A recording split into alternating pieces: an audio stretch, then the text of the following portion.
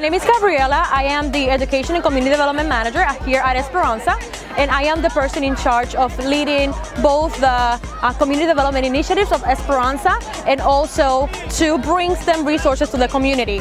And part of that is this great partnership that we have with the Franklin Institute that is funded by NASA. This program is City Skies, and it seeks to bring astronomy to our cities. Sometimes people are not able to look up and see planets or see the stars because of how many lights there are in the city. But we want everyone to know and to see, hey, you can enjoy the night skies even if you are in the city. And not only that, we want to inspire both old people and even younger people to pursue STEM and for them to understand that science is not only for some people, that science is accessible for all and it is all over us.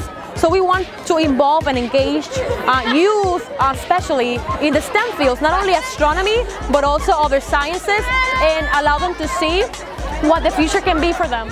Hi, my name is Derek Pitts. I'm the Chief Astronomer at the Franklin Institute Science Museum, and we're out here on a really beautiful night in Hunting Park at Esperanza, where we're having a star party for the community. It's a really great event out here. There are lots of people here and the sky looks really great. Now the reason why we're here is because the Franklin Institute is in partnership with Esperanza to help create science programming for the community.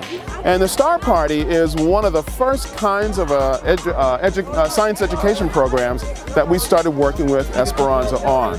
So we're really pleased with our connection with Esperanza. They've been one of our best partners in the NASA grant-funded City Skies program. We've been working with Esperanza on this program for about 3 years now, and this is one of the best events we've had in the whole City Skies program. So we're really glad to be here. It's a really nice night. Everybody's having a wonderful time. I started at Only Charter High School.